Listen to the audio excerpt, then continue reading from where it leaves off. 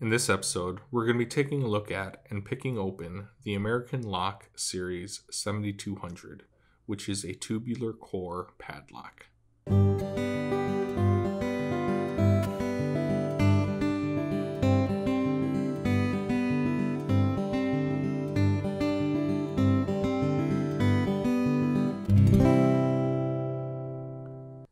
Hey folks, welcome to Pugs Picks Locks. If you're new here, feel free to click that subscribe button and ring the notification bell so that you'll always be notified when I release new content like this. And if you like the video, feel free to give it a thumbs up. Go ahead and click that like button and then leave a question or comment down below. I'm more than happy to engage with you in the comment section, either to receive your feedback or to answer your questions. And I do need your feedback. I don't always get everything right. So did I get something wrong? Is there something I could do differently? Something I could do better? Please let me know. I'm always looking to learn from you so that I can expand my skill set, expand my knowledge base, and provide you with better and better content. All right, let's dive in. What we have today is an American Lock 7200. Now, the Series 7200 padlock differs from typical padlocks that you'll find because it is a tubular core. It has a tubular lock. And this means that the pins, rather than being arranged in a straight line,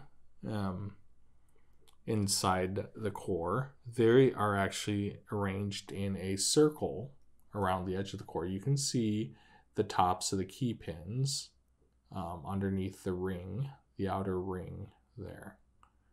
So when we have our key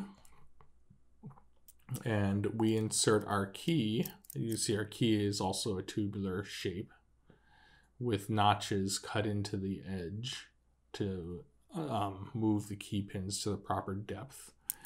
When we insert our key, we find the other thing that makes this lock a little bit unique. And most tubular core locks are not sprung. They don't have spring tension. You can see that I'm turning the key against spring pressure. So the sprung core, and you can see that the key works. The sprung core, and you'll see the key snap back. The sprung core means that when we, not just when we turn the key, are we fighting against the core to move the core to open. We're not just fighting against friction from the core to move it to open. We are actually fighting against spring pressure. So that means that when we tension it, when we tension this lock, we're going to have to tension against that spring pressure, which means we're going to end up using more tension than we would with a non-sprung core. Does that make sense? Okay, hopefully it does. So let's go ahead and get this lock set up in a vise, and we'll go ahead and try to pick it open, okay? So I'm going to try to set up the vise so that you have a good view of the core. I have a good angle to attack it, and that my hands won't get in the way. But the nature of these things is my hands will actually probably get in the way. This is a Panavise Junior, by the way, and I like this vise a lot. My problem with it is that these jaws are plastic. So that when I try to lock down something inside of it, you can see that the jaws bend a little outward a little bit at the top so that it's holding more securely down here and the lock can wiggle its way free. So that's why I'm using this little microfiber cloth here to kind of get a better grip, so the jaws can get a better grip on the lock body. Okay, let's get that set up, and then let's get it inside of our vise. But overall, I like the Panavise Junior a lot, and so if you're looking for a cheap vise for picking, I can recommend this one. Just keep in mind that the jaws are plastic, and you might have to see how much more secure that is. You might have to take a little extra measures here. All right, so I'm gonna, like I said, I'm gonna try to arrange this so you have a decent view the entire time, but my hands are gonna get in the way, and I do apologize for that. Let's get that centered in the camera for you. And it's a little bit warm in my studio, so my hands are sweating a little bit. So if you see the pick sliding around or seeing me having to readjust on the pick, that's the reason why. Okay, so let's get this turned this way. All right, so this is a goat wrench from Sparrows. You can see little Sparrows chest piece logo in the middle there. This is a goat wrench. I have a love-hate relationship with this wrench. I mentioned in another video that I love the functionality of it. I hate some of the ergonomic design aspects of it. Like, why the hell would you put sharp, pointy ends on it so that when you're tensioning, it's digging into your, it's just digging in there. So, having it dig into the flesh of your fingers and causing, permanent life-altering injury. You can see that you can see the impression of it in my finger already. Anyways, I'll quit whining. The way that this works is that this protrusion, this thicker protrusion, goes into this notch in the plug, not the notch in the outer ring. It goes into this plug notch in the plug. And then this smaller angled protrusion on the other side, that slips in between the plug and the outer ring. And then it kind of bites down on the plug itself so that you can then provide tension and turn the plug. Like so. Okay. Yep. And then we pop it out like that. That's brilliant. Come on, wrench. Don't embarrass me on international TV, international YouTube. Of course it's going to.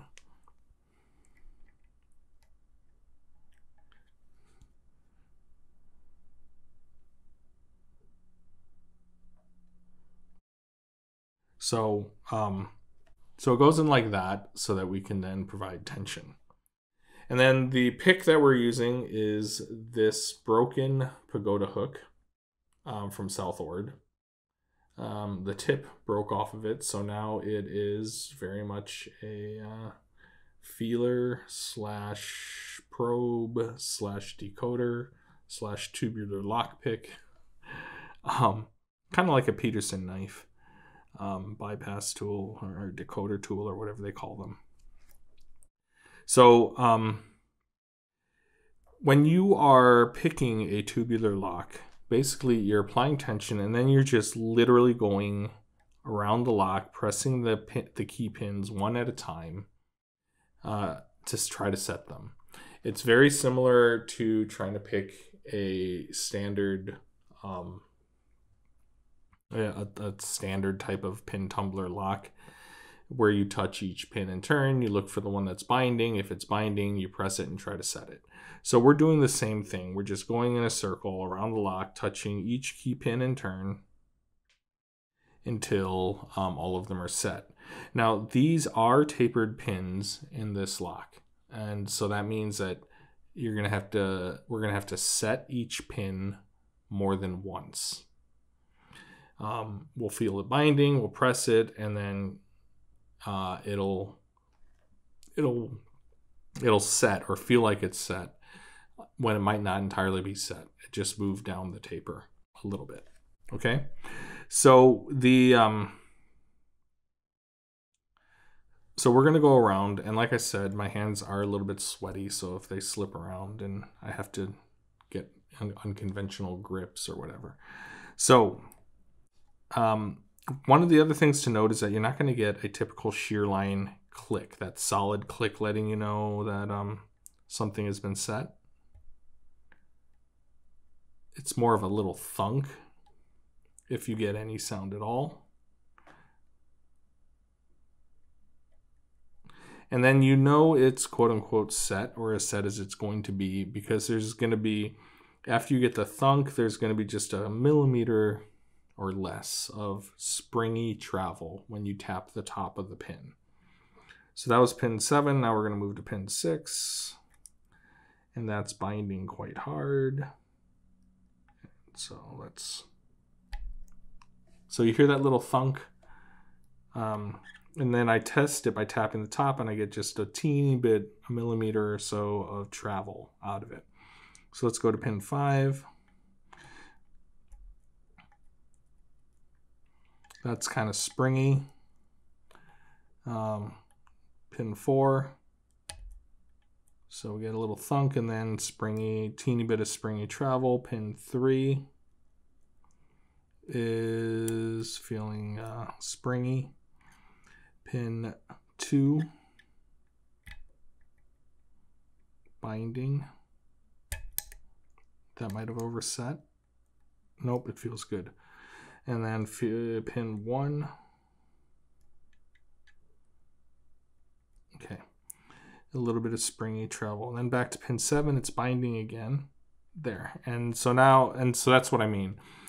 You're going to go through and we already set pin 7 once. That was the very first pin that we set. So we're going to have to set it again, and we might have to set it again and again.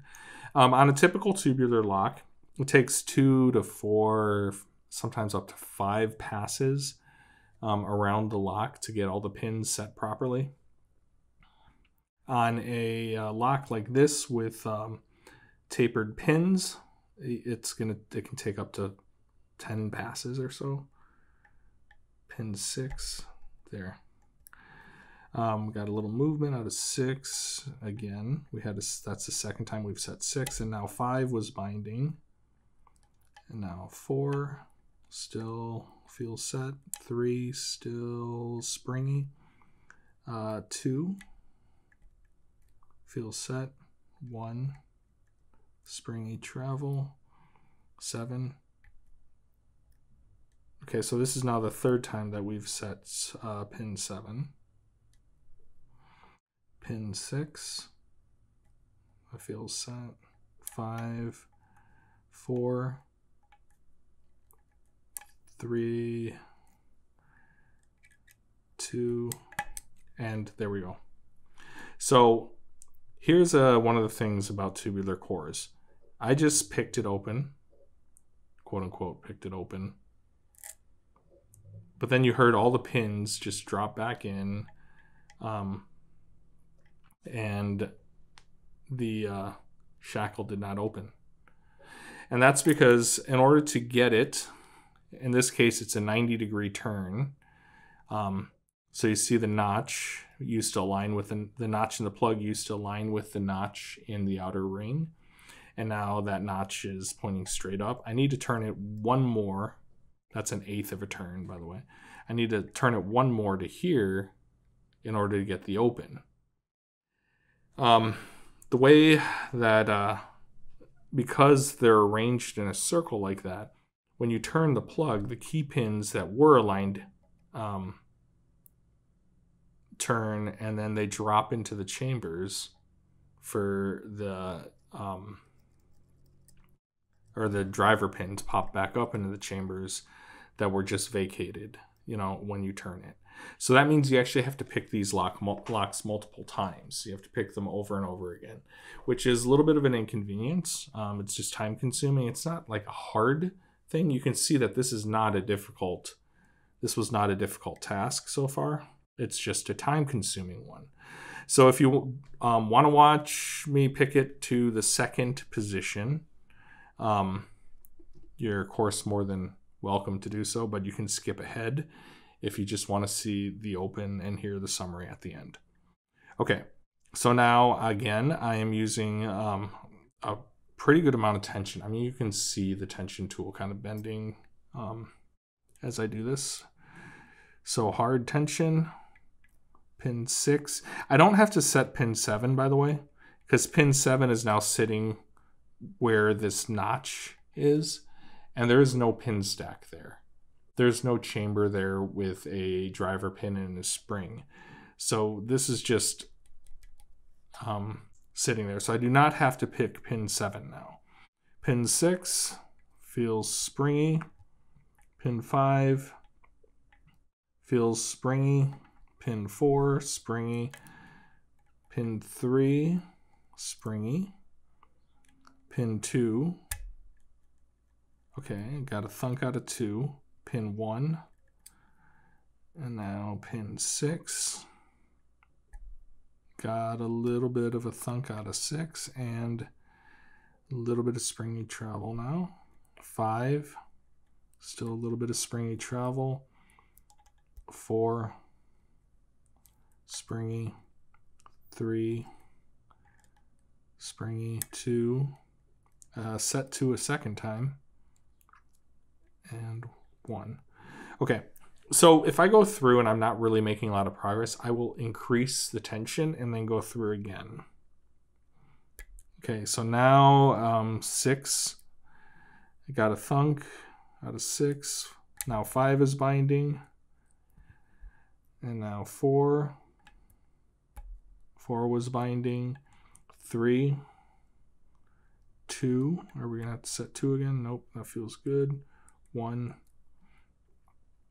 So, and remember, the way a pin should feel in its set state, or as set it is going to be at that moment, state is when you touch the top of it, it should have, we set 6 again, it should have just like a little bit of springy travel, a millimeter or less. 5, 4, still feels good. 3, still feels good. 2, still feels good. 1, still feels good. So now I'm going to increase the tension even more and go through again. Got a little bit of movement out of 6 when I touched it. I got a click and a teeny bit of core movement. 5, 4. 4 is binding. 4 is binding quite tightly. Okay. 3 feels good. 2, and then 1.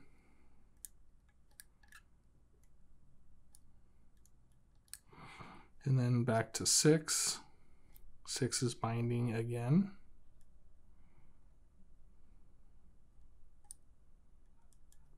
Okay. 5 feels good. 4 feels good. 3, and there we go.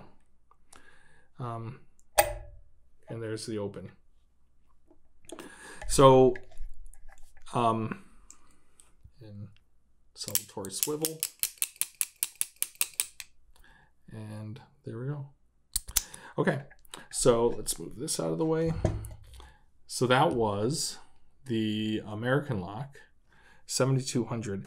And the key things to remember here are the increased amount of tension that you need, and that every circuit around, that you're going to have to pick it, quote unquote, open more than once, at least 2 times, sometimes even more.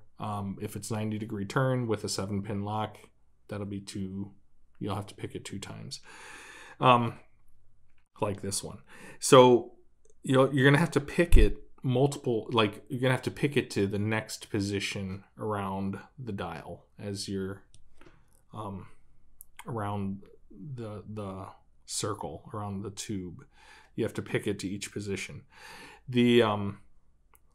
The 7200, because of the sprung core, and if you run into any other tubular locks with a sprung core, you're going to have to use more tension on the tension wrench than you might think that you actually have to use.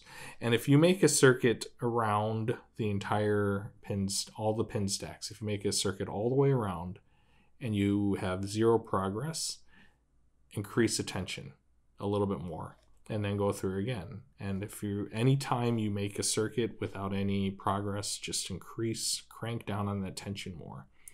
You're also going to have to get used to different ways that the pins feel.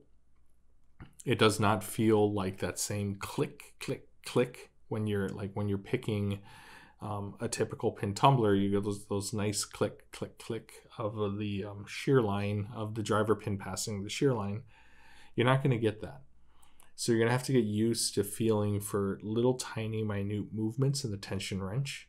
And you're going to have to get used to feeling that thunk and then that teeny bit of springy pressure. A springy travel. I mean, when you tap the top of a key pin. That kind of tells you that that pin is as set as it's going to be at that point in time. All right. And then you just keep going around and around, increasing the tension each time you go, and eventually you'll get the open. Hey folks, thanks for watching. If you liked the video, remember to drop a like and leave a comment or a question below. If you're new here, subscribe and ring the notification bell for more content like this. Until the next video, happy picking, y'all.